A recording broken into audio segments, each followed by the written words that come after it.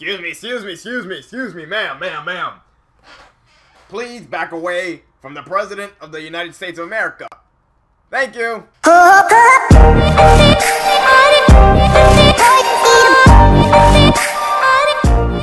Yo, what's going on, guys? Agent 426 here. I am not to reveal my true identity, and today I'm coming at you guys with a Black Ops 2 video. And if you can't already tell by the ridiculous shit I'm wearing, this video is about the Secret Service. So basically, if you've ever been to public school, Allahu Akbar! Sorry, Allahu Akbar! You saw how funny that was? So basically, if you've ever attended public school at all, you will know that they have these things called Spirit Weeks, and basically every single day of the week has a different theme. Yesterday was actually athletes versus mathletes, so it's basically nerds versus jocks.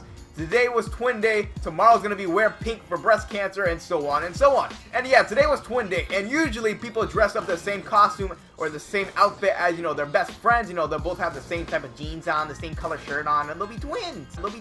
But there's always that one group of people that always take it above and beyond the Call of Duty, no pun intended. So yeah, last year, and I think this year too, there was the nuns, like always. But this time, there's another group that decided to get a little fucking weird, and they actually pretended to be Secret Service agents. And when I say that they were Secret Service agents, I mean they were Secret Service agents. They had the black shades, black suit, black slacks, black shoes, black socks. Did I already say black shades? I did. Some of them walked around with damn walkie-talkies. Others had the little earpiece in, talking into their shirt. Some of them checked your book bags with flashlights. Others actually had a badge and were like, hey, I'm Secret Service, you have to listen to me. They even had the president dressed up in a suit that they would walk around and never leave his sight, no matter where he went.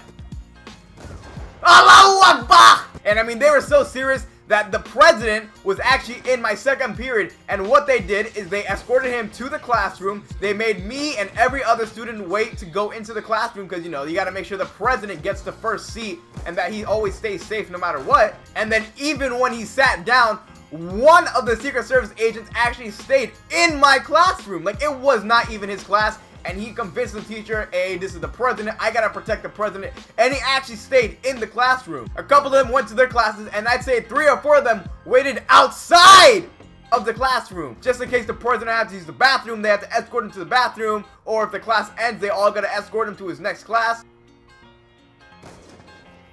Oh no, I'm sorry. Even our principal, Mr. Hernandez, wanted to say hi to the Secret Service agents and the president and ask them what they were doing, but all the Secret Service agents actually pushed the principal out of the way. Did he hit a shot? I swear to God, he hit a shot. Oh, what you said about the dude in second place?